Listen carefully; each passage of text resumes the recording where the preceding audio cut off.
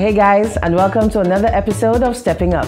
I'm your host, Daniel Dubois, and we are here for another week to highlight some of the amazing things our people are doing amidst the ongoing pandemic. We have a very exciting show filled with laughter and vibes with the team from Food Hub 758, who will chat with us about their new app, which is bringing restaurants and customers together virtually. And for Link Up, we head to Canada for an update with the Consul General Cheryl Francis.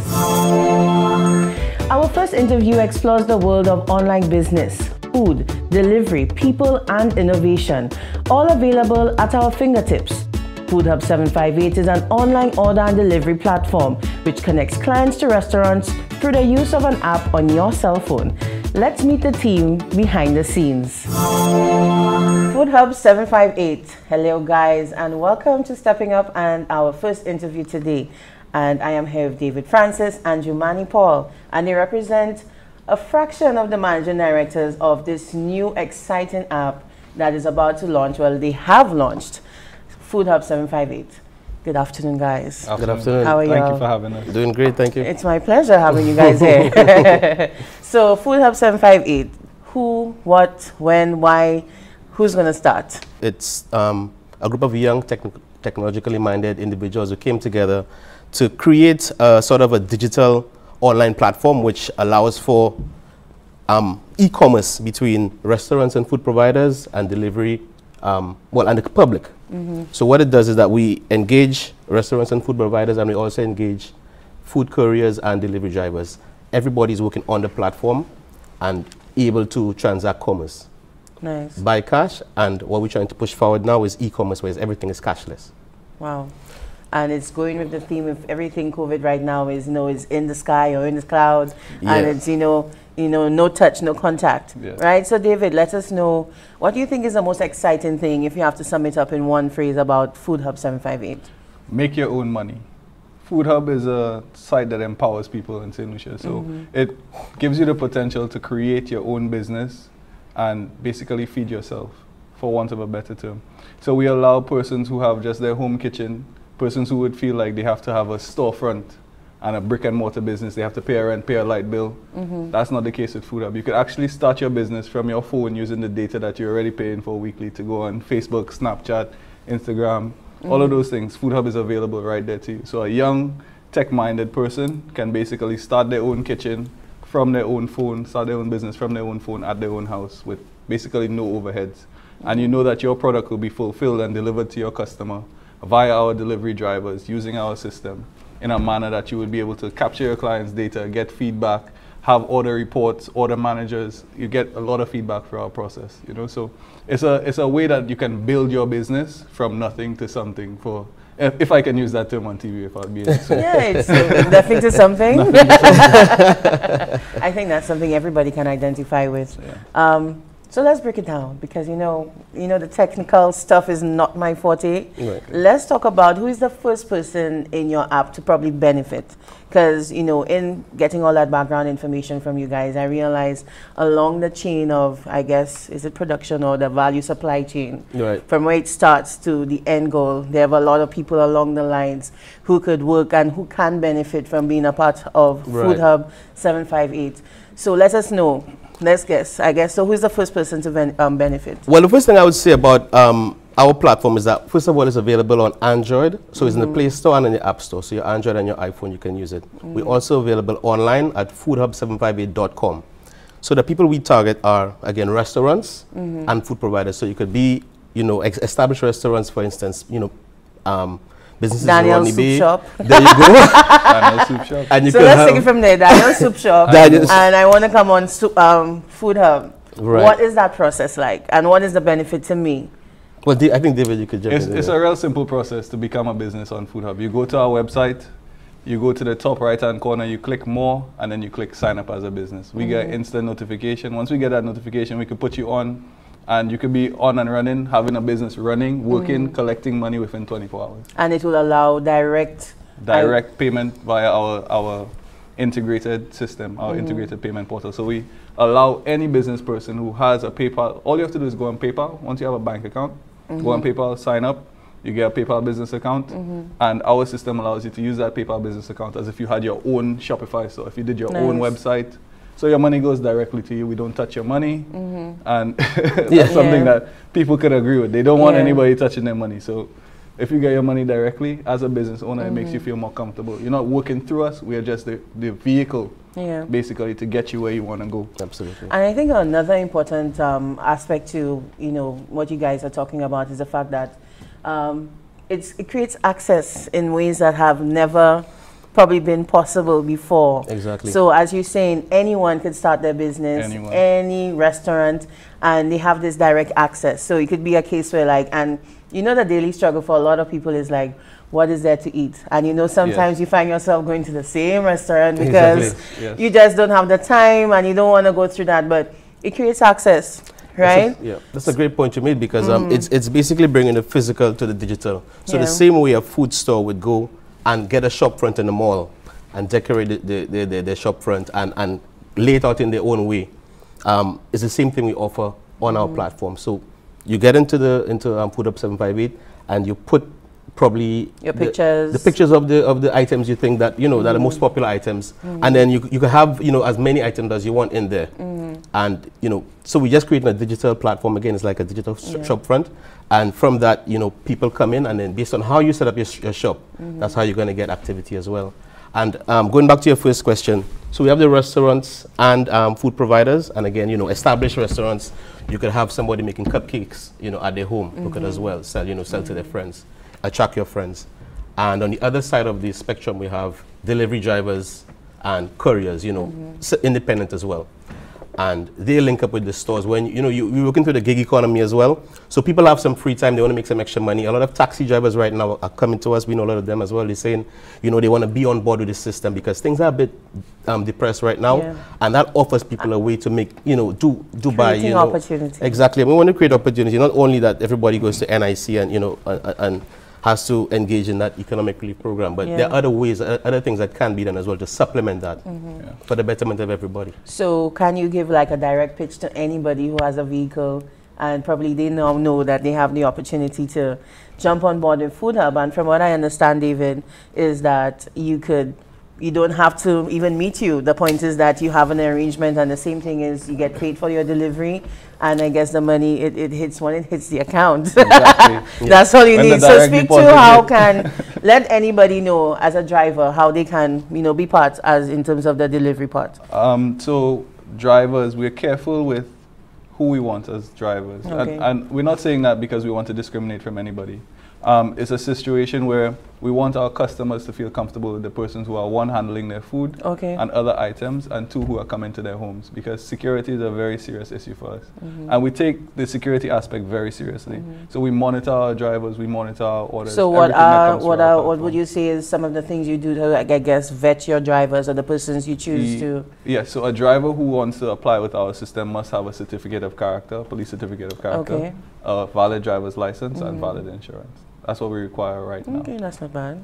It's not bad, but it's a bare minimum to allow our customers to feel comfortable enough. But we have our own checks and balances in the background. Like, we monitor our drivers, we monitor order times, we order deliveries. To see. So if anything is off, we would know.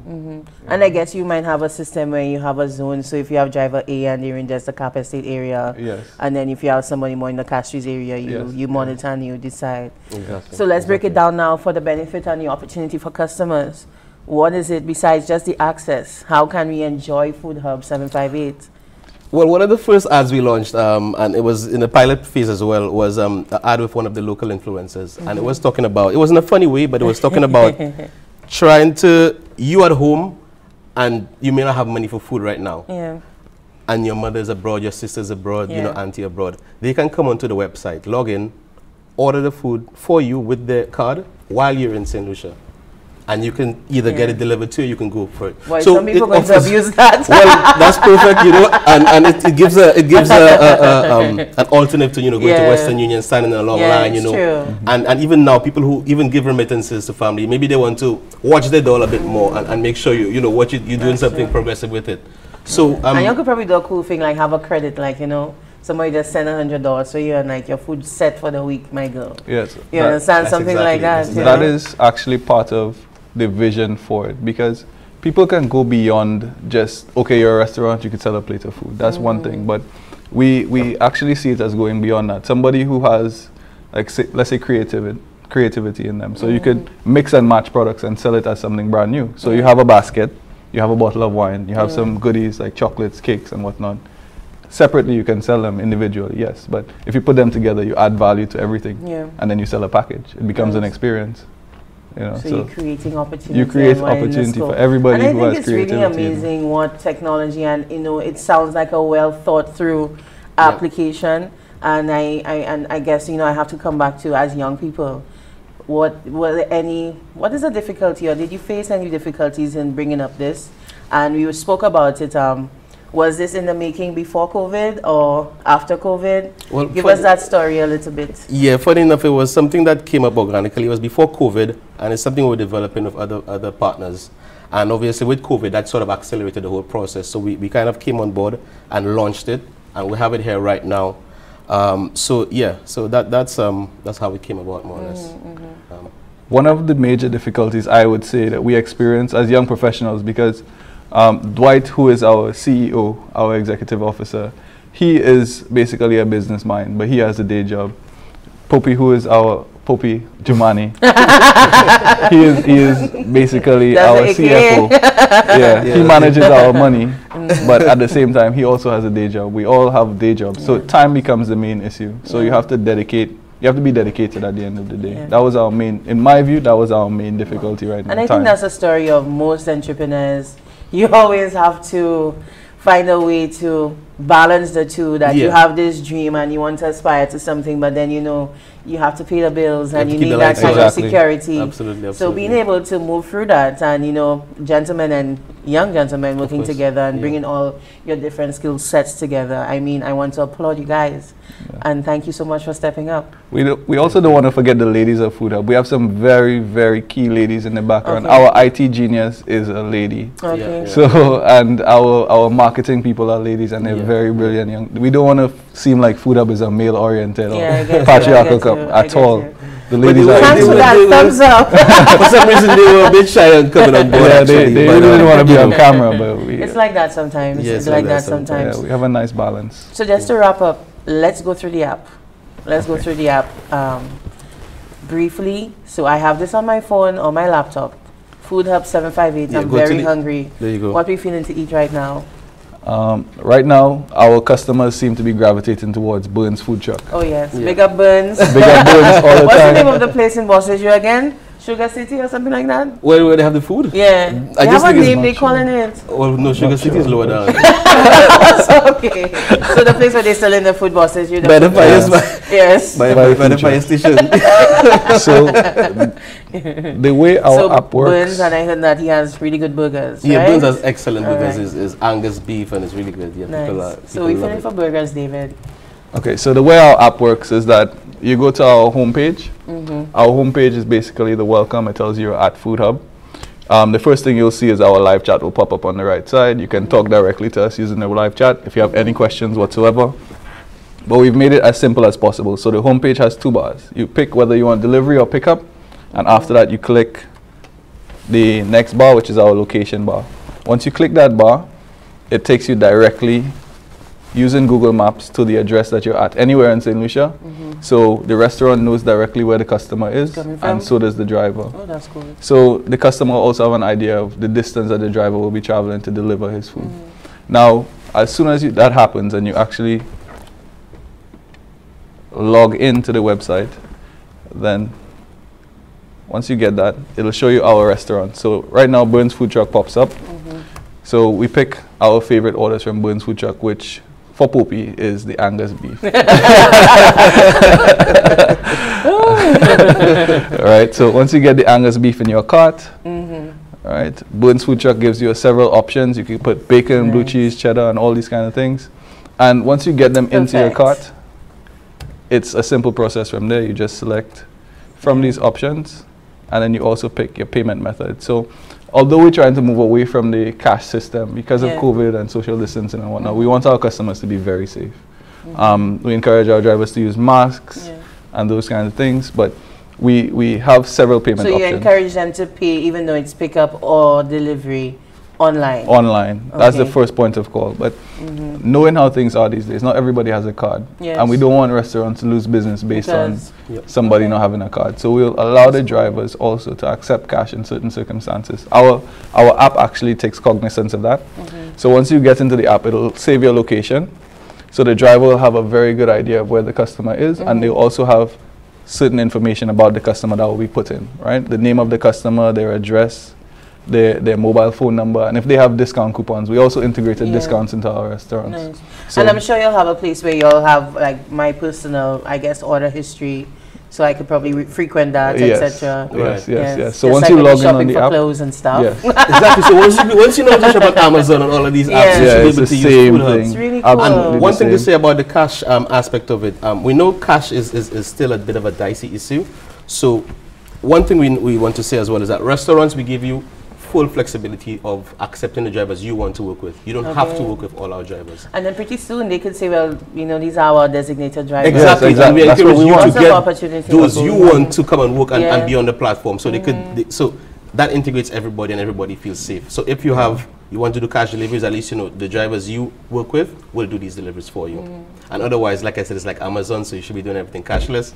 And that's what we want to shift the culture to. That's what we want to be part of the process going towards e-commerce. Nice. And you know, the next time it comes about, I mean, COVID is a crisis that came, and like many people say, we have to find the opportunities in crises and make the best of them. And that's what we're trying to do right now with Food Up 758. So putting it in the context of Daniel's soup shop, Daniel has a cousin who owns a scooter. Yes. He doesn't have a job right now, Yes. but he could be making $20 a delivery, $12.50 a delivery, and it could add up over time. He could deliver several things at once and make, let's say, $100 for his day, whereas his bike could have sat down there, he'd have done nothing for the day otherwise. And you can work on your own time. So you switch on as a driver when you're ready, you switch off. It's up to Like you, the work your off, own you're done hours. for today. Yeah, you're done for Nice. today. You wanted a little squat in the pile for the day, you have $40, you want to take out your little bird, you know. Yeah. That's really cool. Yeah. Well, once again, guys, thank you so much. And I want to applaud you guys for stepping up during the whole COVID-19. And, you know, as we all say, it's in some places it's like really horrible for everybody, but there's opportunity. There's and opportunity out there's- there, and it's just to there's- find it.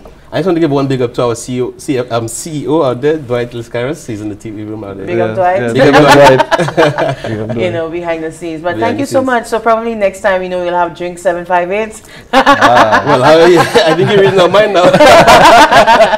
So drinks. Thank you very much for having us. Thank man. you very much. So we encourage everybody to go to www.foodhub758.com and see how the platform works. All right. Get the apps on the Play Store and the App Store. As Available well. right now. We're also on IG and Facebook. There you go. There you have it, guys. We'll be right back. Because of COVID-19, I don't know when I'll be at work again. Because of the coronavirus, we've lost 80% of our revenue. How can the government start the economy? Corona took us unexpected, so it's not like we can blame the government, but we're just uncertain of the future. As a bus driver, how do that stimulus package help you? Since the coronavirus, things have not been the same. I just want to know, what would the government do to help single mothers take care of their children? Concerning the stimulus package, I would like to know how will it be implemented. Tune in on Sunday as we present the St. Lucia Economic and Recovery Resilience Plan. There's something there for everyone. Together, we will continue to build a new and stronger St. Lucia.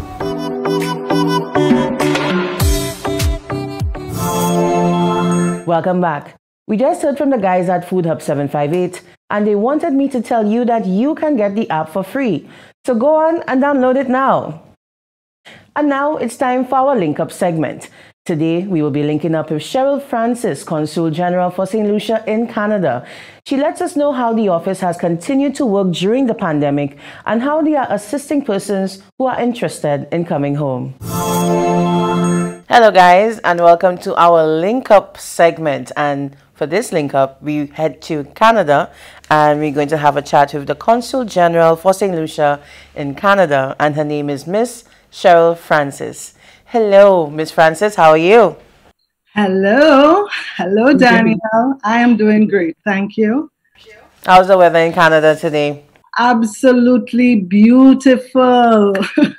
Not missing anything in St. Lucia. It's over 30 degrees. The sun is shining and it's absolutely beautiful. Nice. I'm happy to hear that. So once again, thank you for joining us for our Link Up segment. And with Link Up, we just try to reach out to anybody doing anything amazing in the whole COVID-19 season. And today we want to talk about what exactly are you up to in your office in Canada and how are you helping St. Lucia and the diaspora at this time? Okay, thank you, Danielle. First of all, thanks for having me on. I'm more than delighted to say what's going on in my neck of the woods in Canada. And, from the inception, when Canada, we were all faced with this pandemic, and Canada had to shut its doors like everybody else way back in March. We suddenly had to just rejig the way that we do our operations in the office. And our nationals can say that we have not once stopped on what we had to provide our nationals with. So we changed the way we do things. Apart from the fact that we had to shut down our offices, what we did is we transferred all our calls to our mobile phones. All mail come to my home, so it's dealt with in a good fashion. Yeah. And we have been able to take calls one-on-one with our nationals, following up, checking up on them, seeing how they are doing. And, it has been good thus far. Nice. You mentioned that basically your office had to kick into gear or different gear when it was, when the whole COVID thing started. So let us know some of the things that you used to do before COVID and let us know how the pandemic has changed basically your daily operations. Okay. Well, the main thing is the face-to-face interactions. Of course, with social distancing and being careful, we have not been able to see our usual nationals come into the office on a daily basis. However, we get to talk to them on a regular basis. But honestly, I must say to you, what I'm pleased about coming out of all of this, we've been able to streamline our processes a lot better. We've been able to do things a lot more efficiently. For example, even payment structures that, we otherwise had very outdated methods of payment. We had been able to now provide our nationals with different forms of payment because now they can't come into the office to do it. So, the debit, the credits, email transfers sometimes. And all of that has made us realize that, there's a different way to operate. And another thing that has made us very efficient, I would say, is the fact that we no longer have to drive or travel those long distances to get to the office. Most of us now, we work from home, and you find that we wake up earlier, so we get into gear earlier. We don't have that time wasted. You don't come home tired where you shut off and can't really get to the calls. But we have become a lot more efficient in managing those operations, and that has really shone a light basically on the way we do operations. Nice. So we know that this week St. Lucia is receiving or is set to receive their first set of commercial flights. And, it has been up in arms, and it's something that I think internationally and everybody who's interested in coming home or to St. Lucia is monitoring the situation very closely.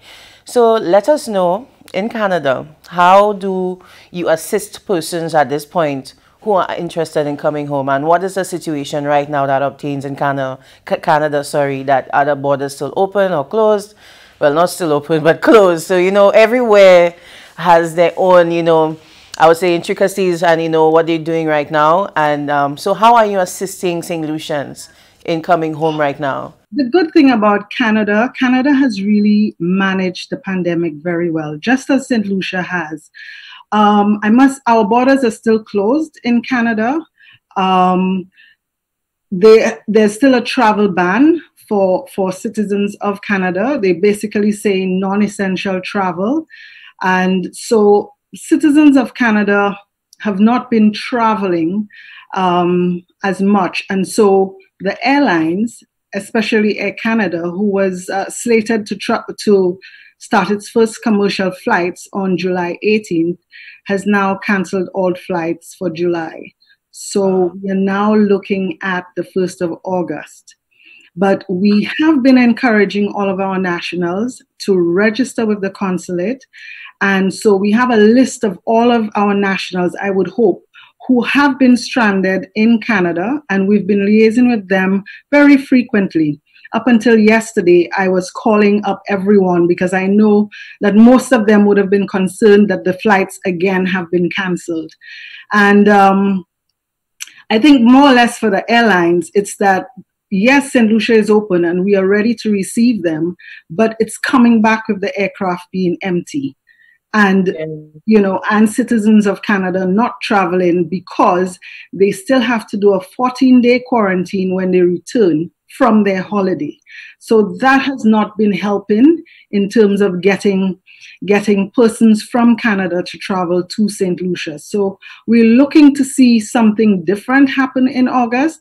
But for us at the consulate, we have been contacting our nationals just to update them, our websites, frequent calls, Facebook, we update them on what's going on. So as soon as the cancellations happened yesterday, I was on the phone speaking to nationals as to, you know, what their possibilities were, who was affected, who has issues, and just basically helping them to go through it.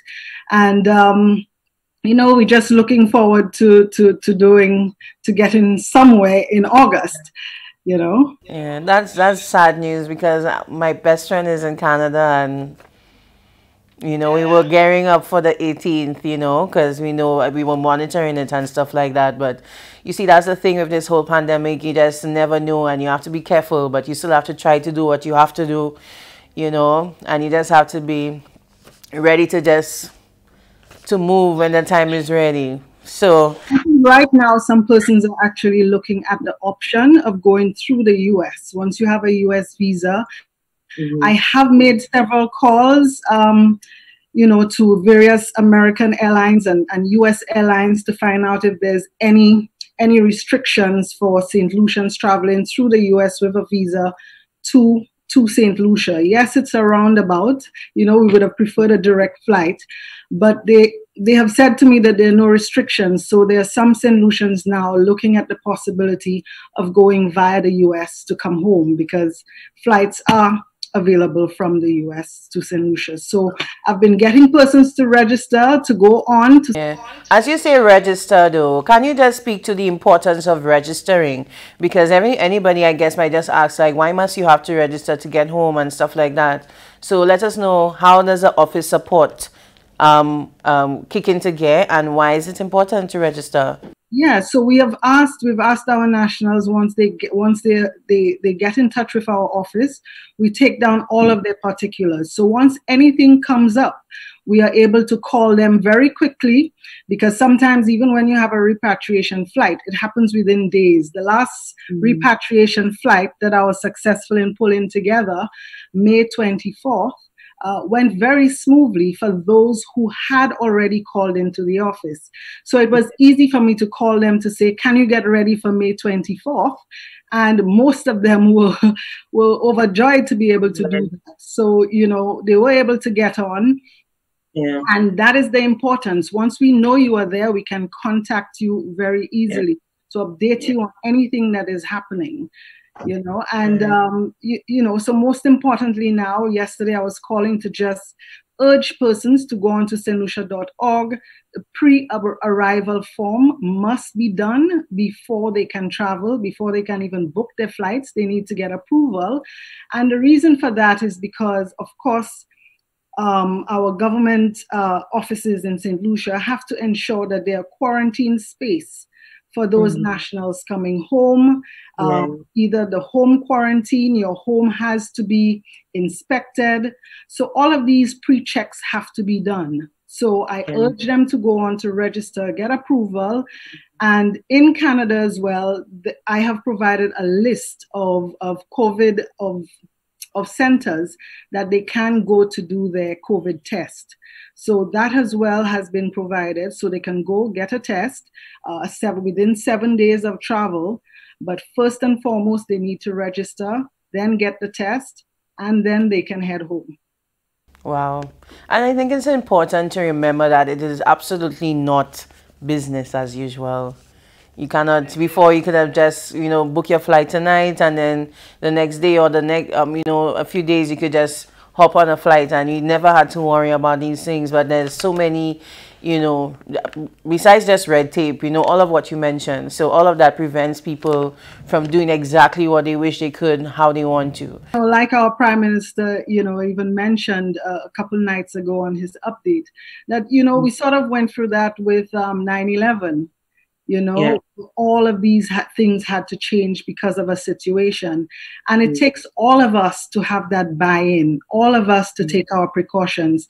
This is a we thing. This is something that we all have to do together to make it work. And it's the same thing. So if you register, if you do all of the things that the officials are asking to do, I think it will all help us, especially those on the front line. We always have to remember them. So, Ms. Francis, we just want to say thank you so much for joining us today. I mean, I was very much so enlightened about the whole process and how St. Lucians need to register. And if they want to come home, this is the process. Because at the end of the day, the government of St. Lucia at the same time is ensuring the safety of everybody while trying to make everybody happy at the same time. So we need to register, as you say, so that we could see when the opportunity pops up, you could just get to go. Yeah, and it's just basically all of the information that we have to share, and just knowing that they have the support in Canada from our office. Some of them, they're very frustrated, and we understand that. So somebody to share that with as well. I know it doesn't help much, but the support is. I get you. So, Ms. Francis, thanks again so much. Any final words from you and your office as we come to the end of our link up segment? Yes, I mean, I just want to assure our nationals who are stranded in Canada and those living in Canada that we are functional. Our office is open even 24/7. Some persons call me after hours. So we want to assure you that we are there for you. And, to continue to liaise with the office. We will continue to provide you with updates. We are here to support you. And we hope that it all works out well for all of us in the end. And let us all just do this together and support each other. Thank you. Thank you. Ladies and gentlemen, the Consul General has spoken. Thank you so much. And you enjoy the rest of your day. You too. Thank you. Bye-bye. I had a lot of fun doing this week's installment of Stepping Up, getting to chat with the guys from Food Hub 758.